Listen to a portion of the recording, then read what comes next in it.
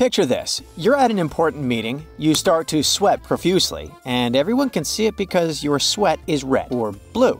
True story. Sweat can get crazy and come out green, blue, or even black. Ew, gross. When you think about it, what actually is sweat? I mean, emitting liquid through your skin is a pretty bizarre concept. What's all this water coming out of me?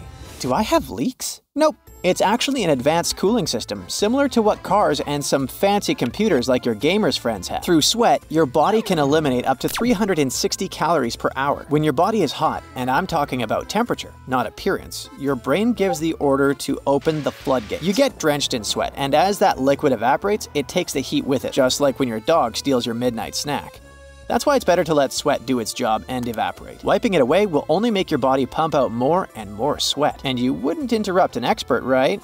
So, there are 3 types of sweat. Let me break it down for you. The first one is the kind that cools you down. The second type is thicker and shows up in stressful situations like during midterm exams or when your crush appears out of nowhere. It's pretty simple.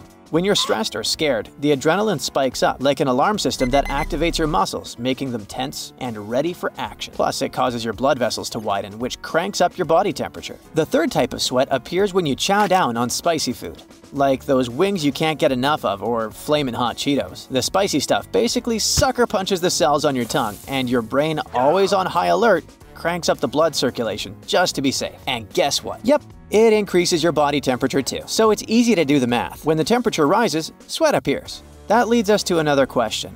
Why do some of us sweat more than others? Why have we been so cursed? It's normal to sweat 2 to 3 cups a day, but there are people who can sweat twice as much, and other lucky ones who hardly sweat at all and save millions on deodorants. Scientists still don't know why I drew the short straw in the sweat department, but their best guess is that it's all in the genes. Thanks a lot, Mom and Dad. Of course, other factors like how fit I am, what I eat, and my overall health can also play a role, but on this occasion, I'm totally blaming this one on my parents. But regardless of the amount, sometimes what matters is the bouquet. There are people who sweat a lot and don't smell bad, and others who, with just a few drops, seem like Pepe Le Pew. But believe it or not, my smelly friend, sweat itself is odorless. It's those bacteria on your skin that are the real culprits. They're like tiny little villains, maliciously breaking down your sweat into all sorts of yucky smelling components like sulfur, ammonia, and fatty acids. And they give sweat a bad reputation. The smell of women's sweat is different from men's, thank God, as the skin is different. Men can smell like cheese, and women like grapes or onions. It would help us sweat less if you subscribe to our channel. That way, we wouldn't have so much anxiety when we check the numbers. Sweat not only interacts with the bacteria on the skin, sweat is like the neighborhood gossip lady, spreading rumors everywhere and revealing secrets of the human body. That's why sweat can be used in anti-doping tests and other exams to check up on your health and see what's going on inside your body. But wait, there's more. Sweat also serves as a secret messenger, releasing substances called pheromones that can actually influence the behavior of those around you. It's like having your own personal billboard that sends out biochemical signals. Women have a strong sense of smell when it comes to detecting signals like anxiety in others. It's like they have a built-in radar that picks up the scent of stressing people. On the other hand, men appear to be less sensitive. However, they do have a special talent for sniffing out other important things, like spoiled food. Men have their priorities straight when it comes to using their noses, let me tell you.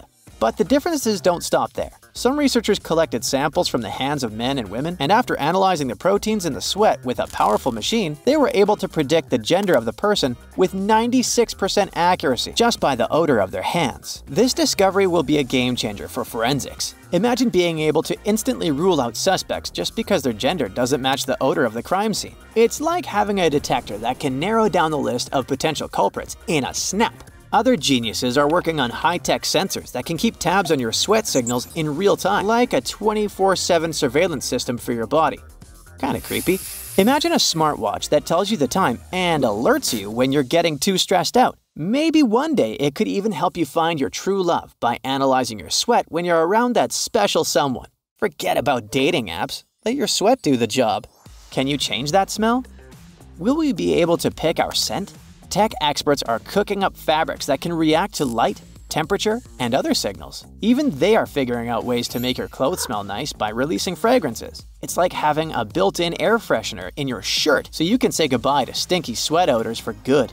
Someday, clothing will be able to counteract our nacho cheddar cheese smell and activate preset scents. We could choose, in addition to the color and any logo of your favorite band, the smell of your t-shirt. Although I don't know if it's a good thing. Who doesn't like the smell of cheese in the morning?